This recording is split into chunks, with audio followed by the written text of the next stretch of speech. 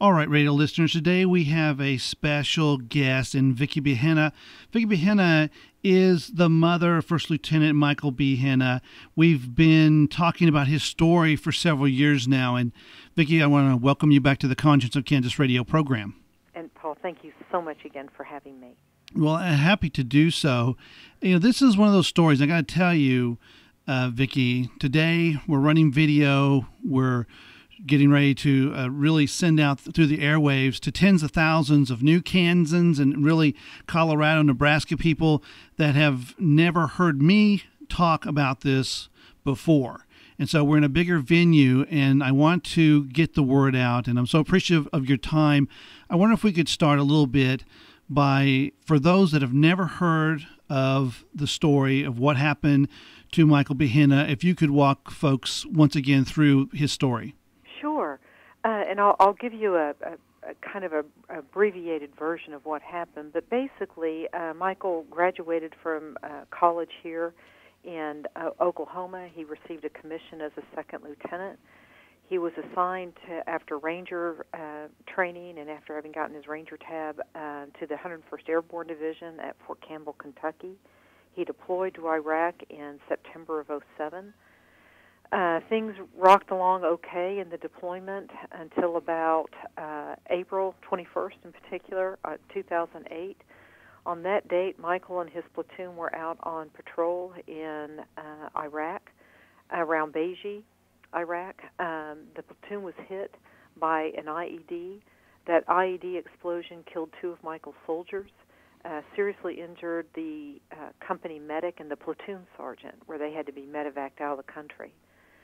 After that attack, Michael read a military intelligence report that identified that Al-Qaeda in Iraq was responsible for the attack on his platoon, and in particular, a man by the name of Ali Mansour was a member of that Al-Qaeda cell. Michael knew Ali Mansour because he was with the local Iraqi police department. Part of Michael's responsibility was to help rebuild and secure the Iraqi police station where Ali Mansour worked, because it had been blown up before. Mm-hmm. So he was familiar with Ali Mansour. So he read the report that Ali Mansour, as I said, was a member of that Al-Qaeda cell, that his role in the cell was to report on the movement of coalition forces in the desert and to transport explosives. After that, reading that, Michael and the platoon went out and detained Ali Mansour, working with the local sheikh in Albatoma, which was a little village where Mansour lived. They took him into custody. 10 days later, Michael heard that Mansour was going to be released.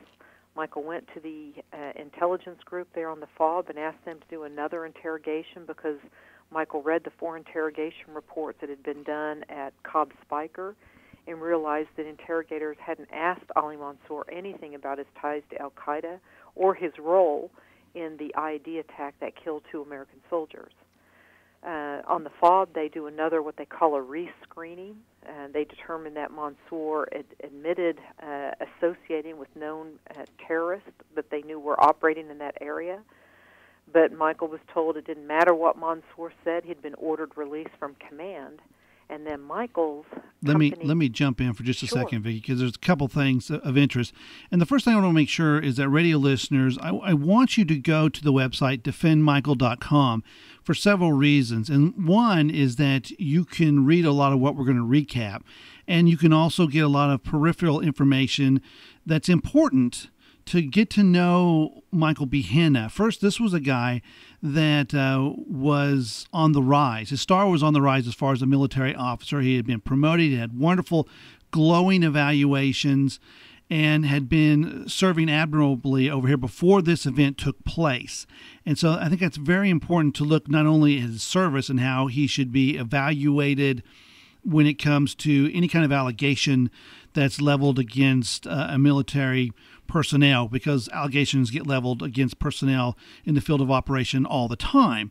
Also, to kind of see what kind of person, when there is a specific charge of criminal action, this was a guy that was smart.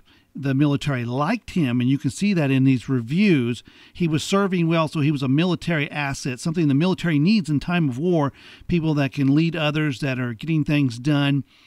And now you get to the point where, to me, in your story of the account, Vicki, things seem really hinky to me. That's the word I will use. The idea that military intelligence didn't know about this Ali Mansour, because I've talked to other military personnel since the last time we spoke, and there really hasn't been a whole lot of question that this Ali Mansour was a bad guy, was an Al-Qaeda operative. Their questions really pertained was, did he do the actions of that really did so much harm to Behenna's his group or not? But the fact that this guy was a terrorist actor, I've had lots of people now that have told me, no doubt, this guy was a bad guy.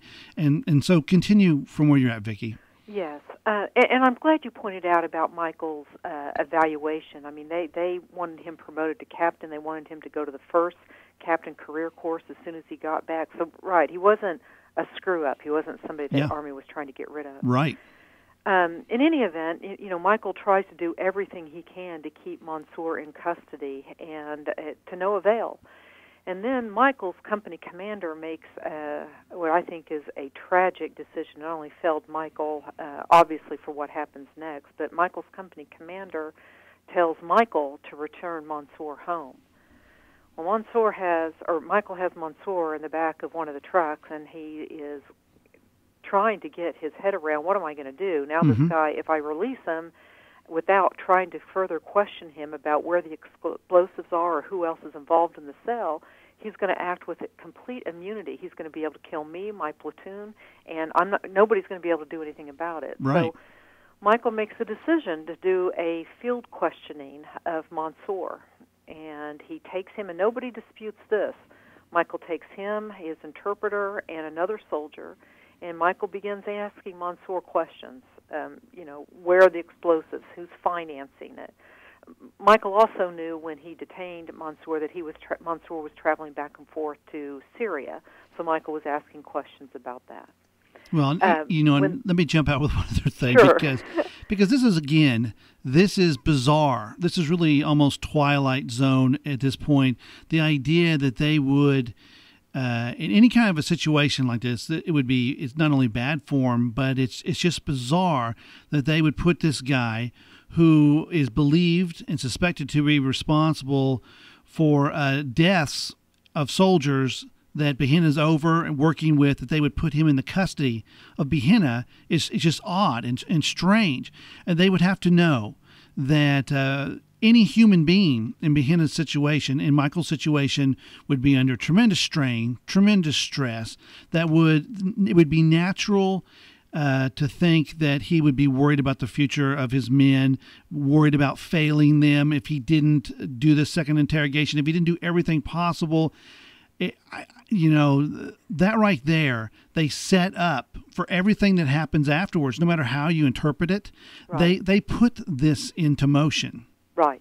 I feel that way I do too. Very strongly, and I've tried to get from the military, of course, to no avail at this point in time, why the decision was made, first of all, to release Mansour. And I'd like to know who ordered his release.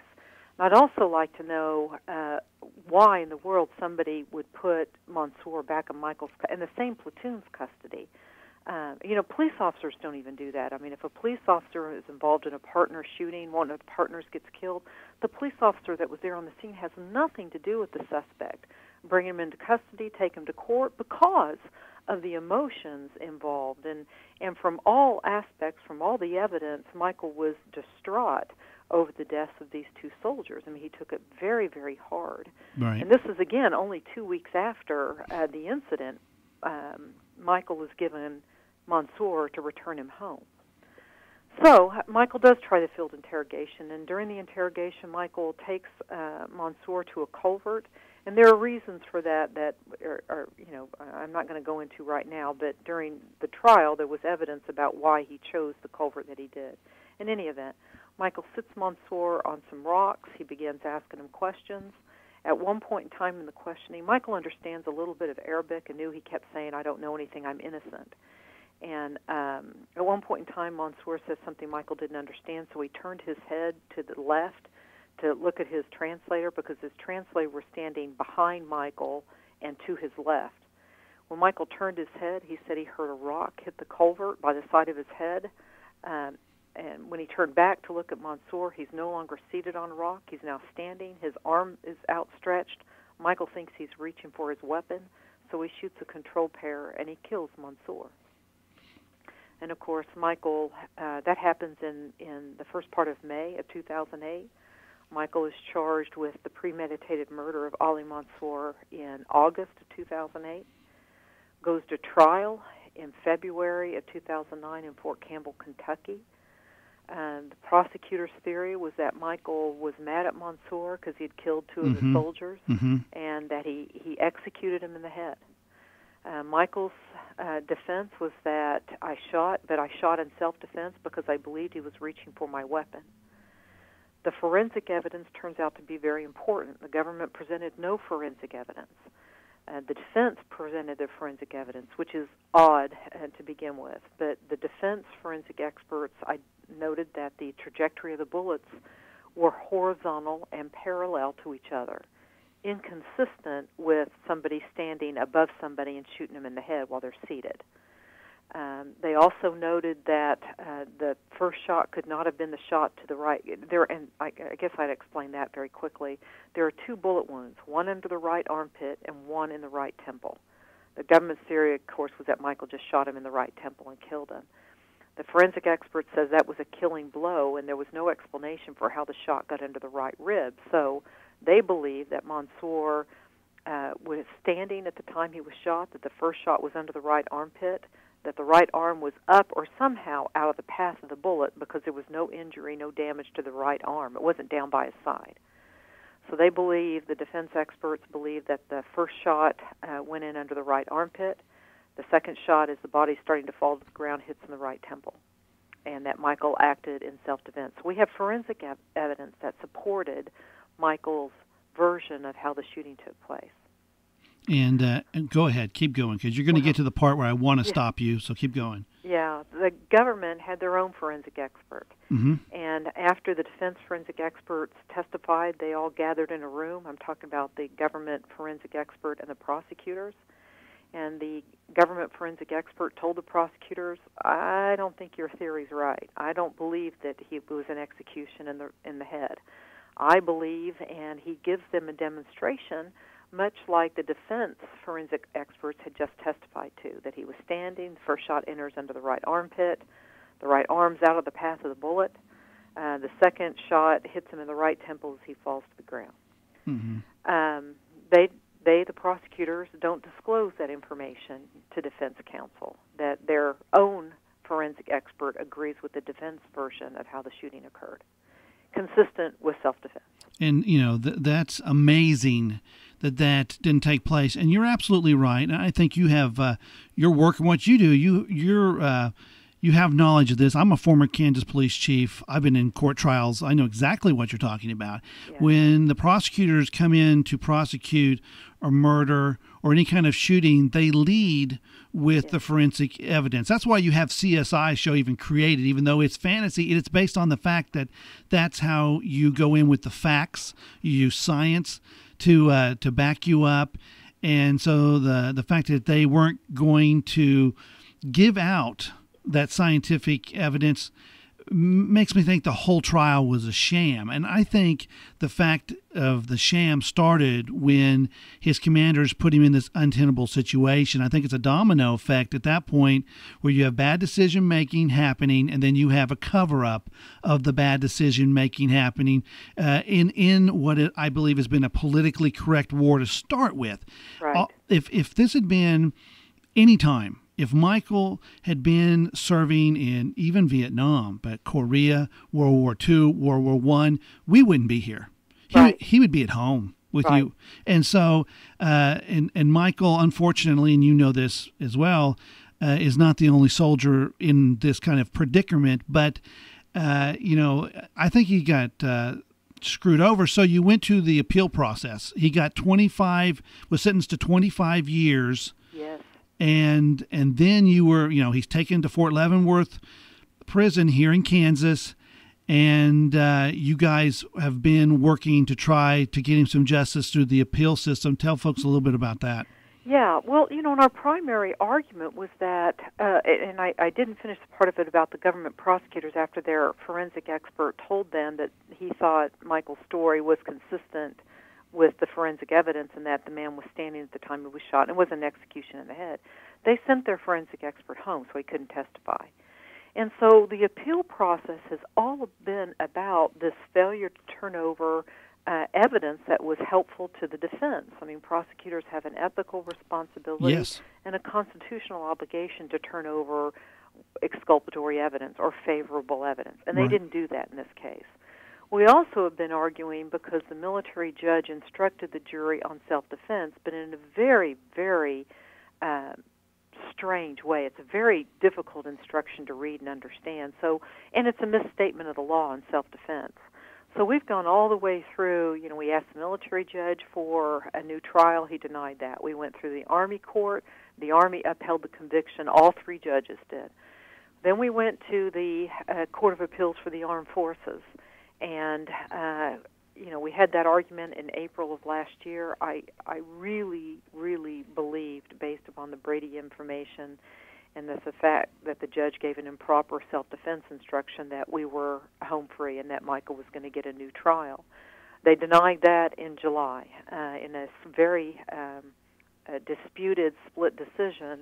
The court found that the instruction was erroneous, a statement of the law. They found that the evidence should have been turned over, but they found it immaterial because the Army court said that Michael could have lost his right to self-defense because at the time he was doing the questioning, he had his service weapon out and trained on Mansour. And so based upon that, Michael lost his right to self-defense. I don't understand that at all. In my opinion, and of course, this is a 3-2. You lose this by a 3-2 vote. That's right, one vote. One vote. And, I would just ask radio listeners out in Radioland to think about that. One vote, and Michael goes home. It's over. This is over. One vote. I don't know. I can't imagine how big a letdown that was to see how close. It was devastating. Mm-hmm. It was just devastating. And the way it was said, I mean, I'm sitting there believing that this court cares about soldiers and the lives of soldiers. And to tell a mother of an American soldier that her son should have died that day when a terrorist tried to take his weapon from him and that he had no right to defend himself is just, I mean, it gets me upset when I say it out loud. It's just hard for me to believe that an American court would say that about an American soldier. Yeah. Well, anyway. And, you're talking over here in Kansas, we have tons and tons of military people. When I was broadcasting this at the very beginning, I was getting emails from soldiers at Fort Riley, and they were like, man, if this can happen to Michael Behenna, this can happen to me, and I'm shipping out next week. That kind of stuff. And it's a travesty of justice. And here you're at a point where you almost get justice. The situation with Michael's, you could make the argument, okay, he shouldn't have made this interrogation. Maybe he wasn't given orders to do that. But in traditional times, we'd be looking at a demotion in rank. You might be looking at the worst case. They say, go home, you're done. That's right. But they don't take your whole life away. Right. Michael, I say that, if he has to serve his full term, he's going to be 40, something like 40 years old. Right. He doesn't get to enjoy all the things that I've enjoyed as a 43-year-old that he deserves. He deserves to have that. He deserves to be able to go home. What are you doing now? What can we do now? Yes. We are going to try to go to the Supreme Court. I spent a lot of time talking to lawyers in D.C. and professors of law at law schools. And we've put together a team that is going to try to pose this question, and that is, how can a soldier lose a right to defend himself in a combat zone, to the Supreme Court and see if they'll take the case.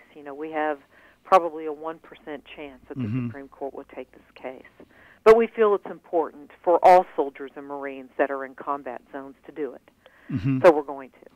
In the meantime, I am asking people to write and write and write again to the Secretary of the Army, to their elected politicians, that being their state senator, their congressman, and even the president, and ask him to commute or pardon Michael.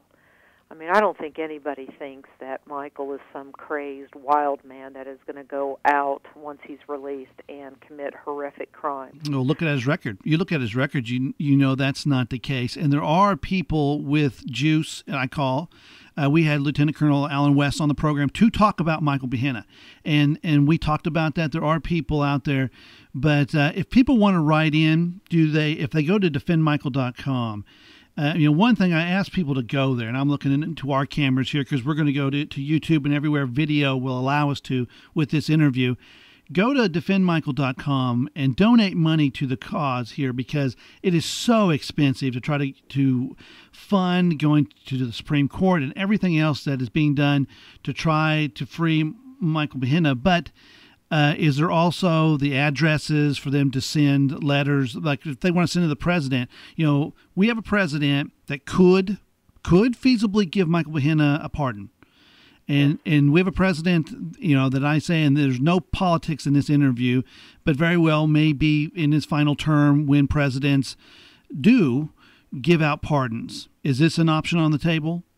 Yes, sure. Then people need to email the president, no matter whether you like him or don't like him. You have a president here that has the opportunity to do something right. That's absolutely right, no matter if you're Republican, Democrat. Then we'll put up the address at IbbetsonUSA.com along with the link to defendmichael.com. You need to go there if this is the first time you've ever heard about this story.